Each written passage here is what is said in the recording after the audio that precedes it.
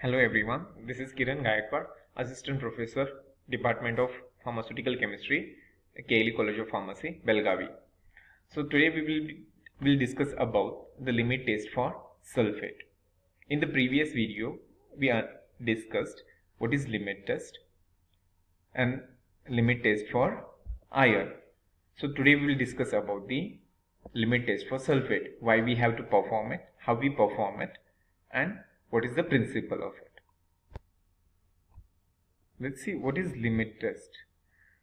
Limit test is defined as quantitative or semi-quantitative test designed to identify and control small quantities of impurity which is likely to be present in the substance. And limit test is generally carried out to determine the inorganic impurities present in the. So we will be performing the limit test for the sulfate ion to find out the sulfate impurities. So objective of our experiment is to perform and report the limit test for sulfate on the given sample. Then the requirement is Nestle cylinder. We require glass rod, measuring cylinder, pipette, dropper and rubber stopper, and we require also a Nestle cylinder stand. Then the chemicals, we require dilute HCl, 10% dilute HCl, barium sulfate, potassium sulfate, distilled water. Here barium sulfate is used as a reagent. Now what is the principle? The principle, what we will be doing here is, we'll be finding the impurities, sulfate impurities, which will be present in the pharmaceutical substance.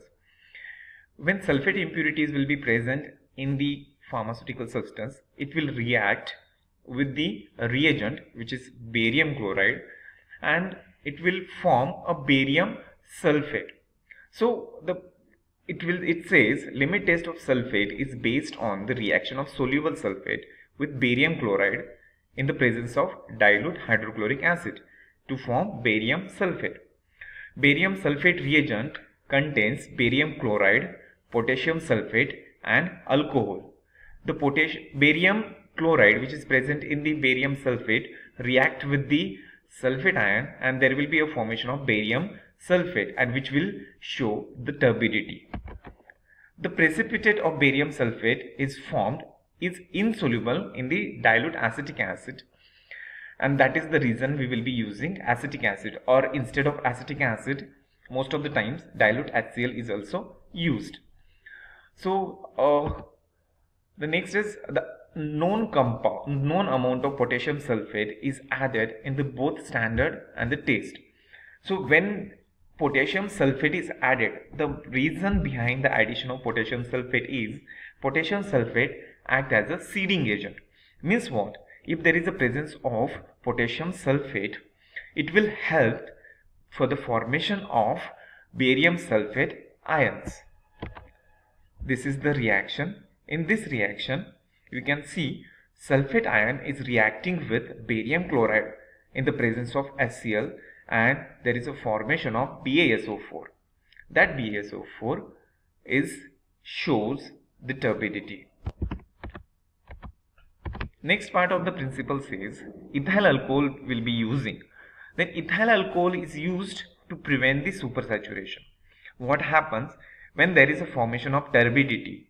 That turbidity try to settle down at the bottom of the Nestle cylinder, and when the turbidity gets settled, we have to shake that solution and we have to observe or compare it with the standard. But to prevent that, to avoid that, ethyl alcohol is used.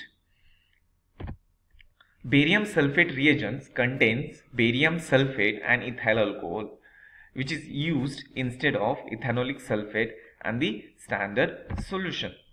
And here there are the two other chemicals which are used, that is, instead of acetic acid, hydrochloric acid is used, and the change in the reagent does not affect the objective of the test. So our objective is to find out the impurities, sulfate impurities. sulfate impurity will react with the barium chloride, which is present in the barium sulfate reagent, and it will form a barium sulfate, which will be turbid in nature, or will show the turbidity in the presence of acetic acid or hydrochloric acid. By changing the chemicals or changing the reagents, it will not show any effect on the formation of the turbidity. So we'll get the proper results. Next, the procedure. The procedure is, for the taste and the standard, there is a difference between the addition of the sample and the taking of the standard solution.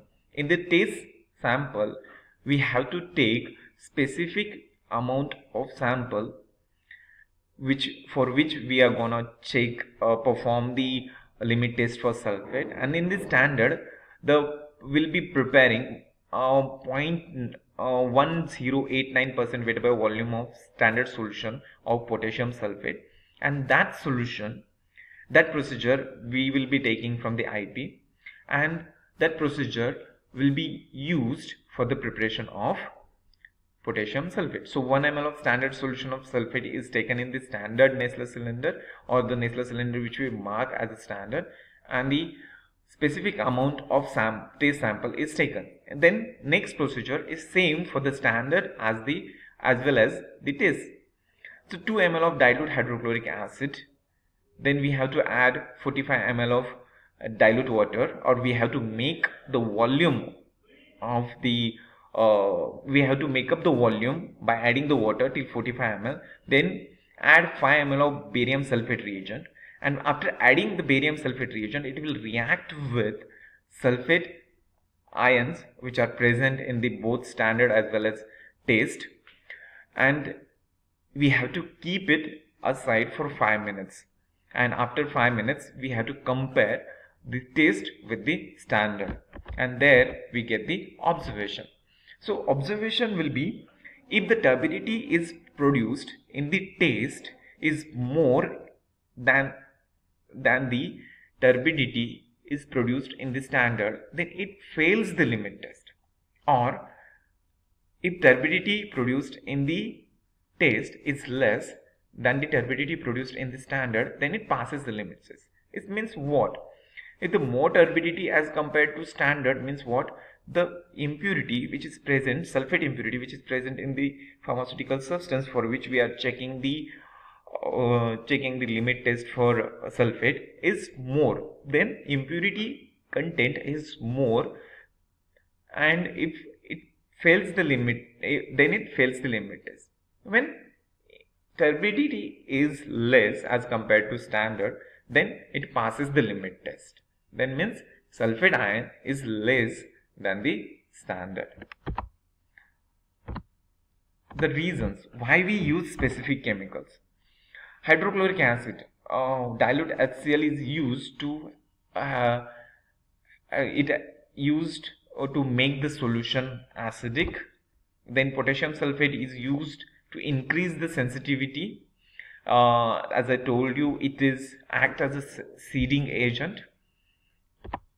And alcohol helps to prevent supersaturation. So this was about the limit test for sulfate. These are the references I used. Thank you.